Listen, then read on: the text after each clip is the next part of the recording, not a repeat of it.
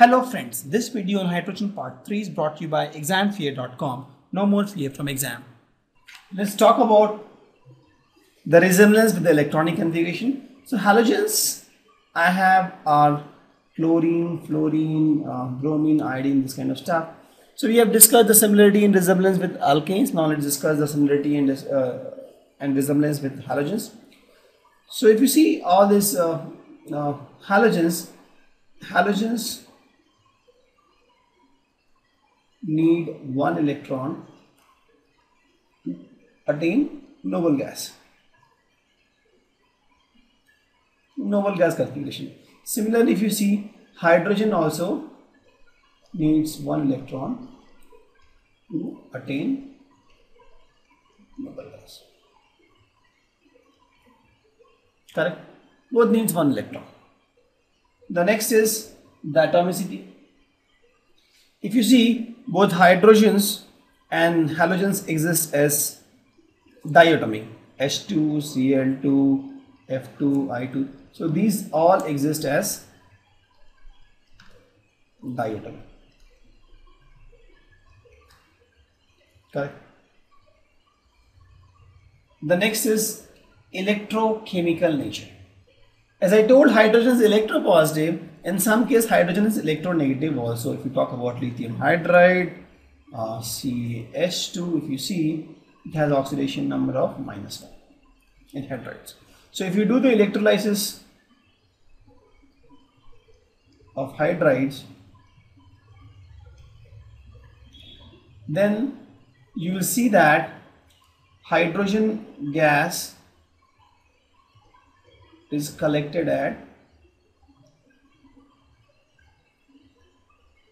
anode. Since it is collected at anode, we can say that hydrogen is electronegative,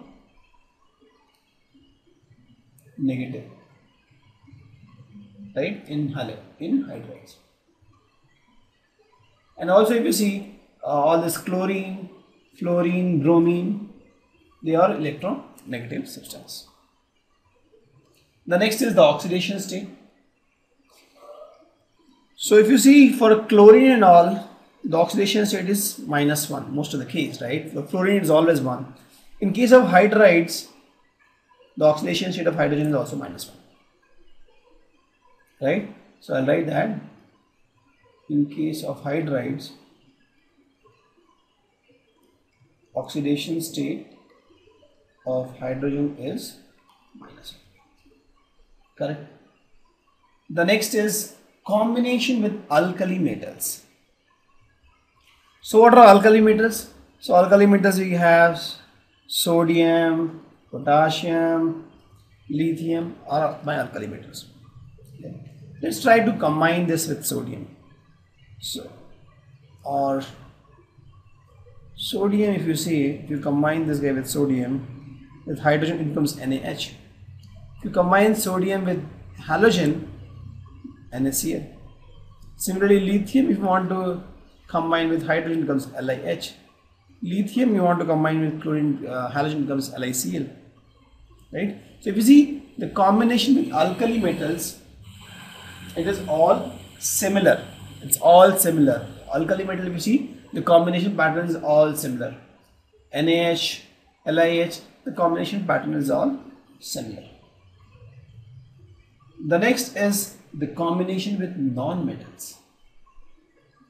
So let's take some non-metals. Non-metals, we can take carbon, silicon, and let's combine carbon with both hydrogen and halogen, and silicon with both hydrogen and halogen. If you combine carbon with halogen, it becomes CCl4. Carbon with hydrogen is CH4. Similarly, silicon with fluorine is SiCl4. Silicon with hydrogen is SiH4. So if you see, the pattern is same, combination with non-metal. The next is ionization enthalpy.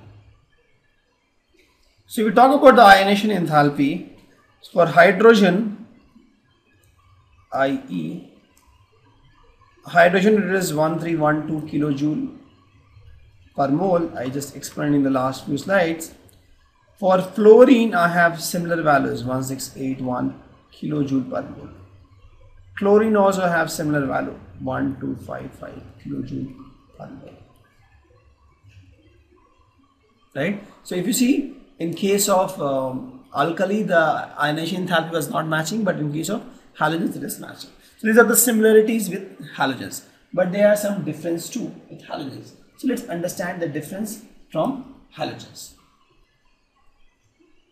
The first one is less tendency to form hydrides. So if I see NaH and NaCl both exist, but this exists rarely, and this is easily you can get it.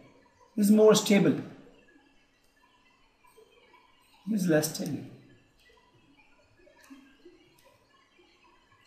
So if you see, both has tendency to form hydride, but with halogens, right, it is better.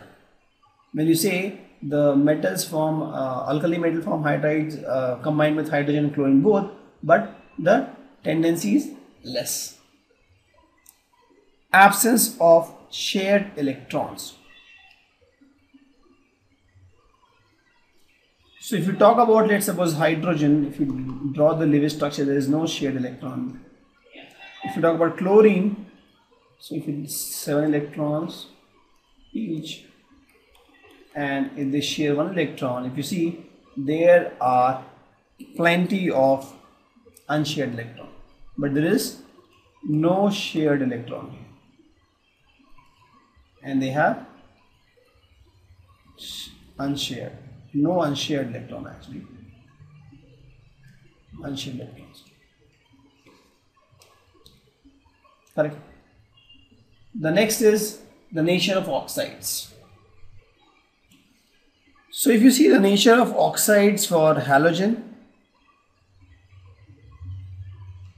and for hydrogen, right? That is what you will see. For halogen it is acidic.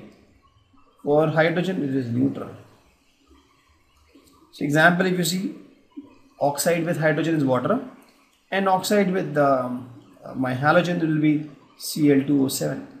This guy is acidic, this guy is neutral. So the nature of oxide is different, correct, for halogen and for hydrogen.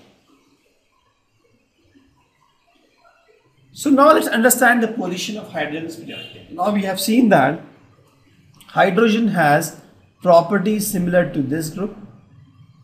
Hydrogen also has properties similar to this, right?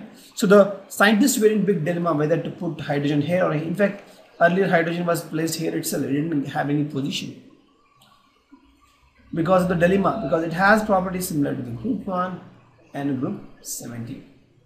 But finally, they have put it here. In fact, some of the periodic table I see, they don't even put now also, it just put hydrogen somewhere here because it doesn't have property. Because the reason why we have groups, as we've explained in the periodic table, is that all the elements in the group, they have similar chemical and physical properties, right? If you take this group, they'll have similar property. You take this group, that's how the group is created.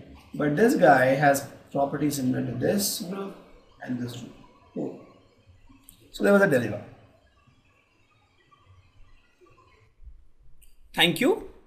Visit examfear.com to watch free educational videos, try free online tests, get the best quality study materials, study from the best tutors and mentors, and much more. Thanks once again.